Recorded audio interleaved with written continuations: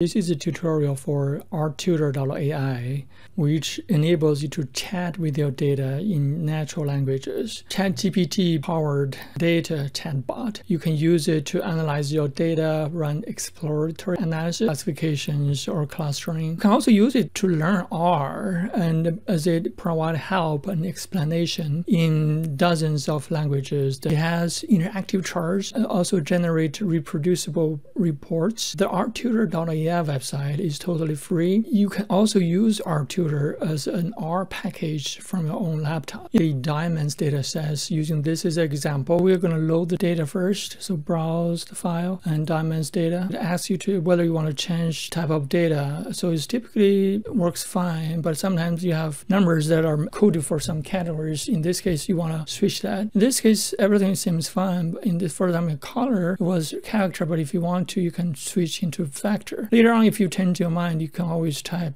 click here, switch back. The first step I typically will recommend before you start analyzing data is run EDA, exploratory data analysis. If you click on the EDA tab, there's a lot of options here, from basic summary, data structure, a missing value plot. Summary is generated by the summary tools package, the table 1 package that is widely used in the biomedical research community, distribution of categorical and numerical and data generated using the Data Explorer package. And the correlation matrix is also shown here. GG pairs function in the GG package is used to generate a lot of more detailed pairwise correlation. And finally, the EDA reports in here. In this case, we select the price, which is our target variable in here. And you can click on EDA report, which will generate a very detailed report like this, which includes missing values, outliers, distributions. If it is skewed, log transformation is done automatically. Categorical variables, heat maps, correlation matrix, scatter plots, volume plot, stacked bar plot. If you click on the Data Explorer EDA report, it generates a comprehensive report like this. Very similar, but it's more detailed. You can look over this and learn about your data. Once you're done with that, we'll come back to here and start analyzing our data. We'll start with data cleaning, then run some plots and static modeling. So the first step, so we will remove this missing value first, but typically in the very first prompt, I tend to tell the chatbot what the data is about. This helps set the context of the data set. This data contains price and other characteristics of diamonds, and you don't need to do this every time. So the very first prompt, I would recommend you do that. And you start with a very simple thing, a very small thing. As you can see, this is immediately done because originally we have 5,000 and now we have 4,800 left. So here I want to define a new column called PPC as price per carat. I want to print out the first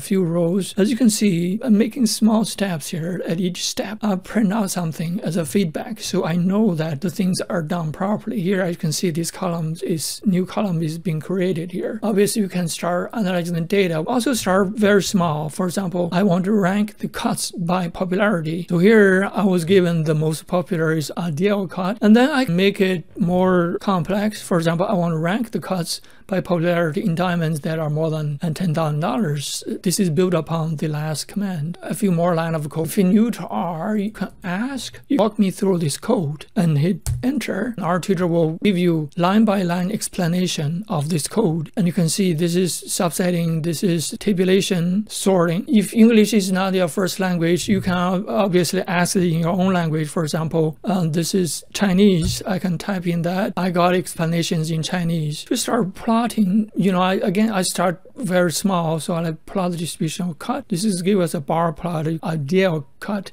is most popular. Cut by clarity is our next request. Bar plot side by side, change it to stacked bar plot. And if you notice there's interactive button here, if you click on that, this chart will become interactive. This is a plotly chart. You can also over or you can zoom in to show the information. You have a lot of other options here. Another option is using the Canvas Express. If you do this, chart will become interactive if Canvas Express provides a rich functionality to exploring this and documenting all the analysis in a reproducible manner. Make sure you uncheck this before you go to the next step. So plot the distribution of price. We have a histogram. Obviously, this is fairly skewed, but if you want, we can test normality of price. We got a p-value is very small. If you want to make sure you interpret this result correctly, you can ask RTutor saying, what does this result mean? ChatGPT will look at this result and tell you this is the p-value and the test statistic. We can conclude the variable does not follow a normal distribution. This just helps if you are a new R programmer. You can progressively refine plots step by step. For example, here we want a scatter plot of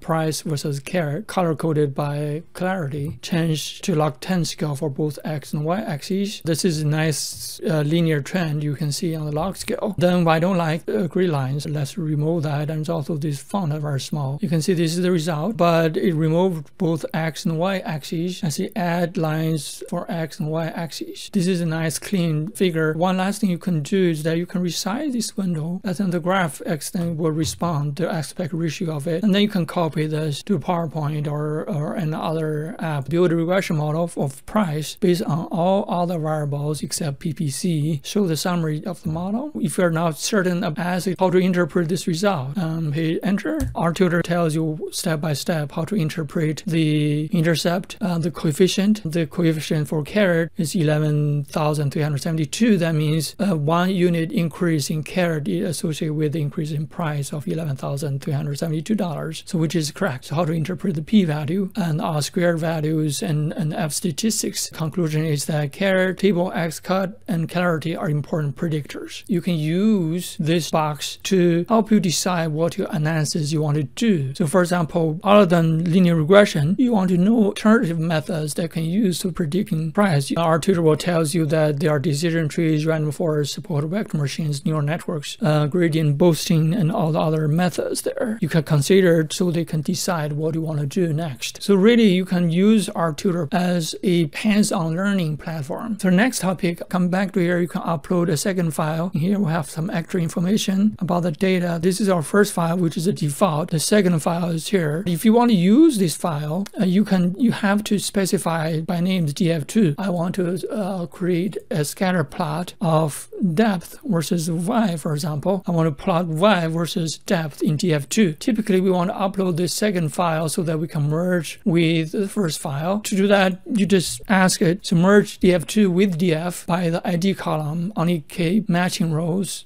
Show the first few rows of the merged data. And as you can see, this is the merged data file. So then you can go ahead and analyze this data. You can also use other languages to request analysis in here. RTutor understands these languages. You can analysis come back here. Obviously, you can also request it to explain the code. The result will come back in the same language. And then lastly, you can revert back. You can select a chunk and go back to the code where it was. In RTutor, different chunks of code is run one after another. Before the code is run, a snapshot is taken and it was stored so that you can revert back. For example, after step 3, you build a model based on original data. You want to try to see if log transformation will change that. So you can switch back to step 3, and you will have the same data before running step 3. You can start from there. Once you are done with the analysis, you can document the process by going to the report. And the first thing you see is our markdown file. You can click on that and keep a copy of the markdown file. You can also render detailed reports. You can keep a copy of this. Finally, you can use RTutor from RStudio. The first line, you install RTutor as a R package. Secondly, you can start the app, follow the GitHub repository. There's detailed documentation there. I hope this RTutor becomes a platform to help you analyze data, learn how to code,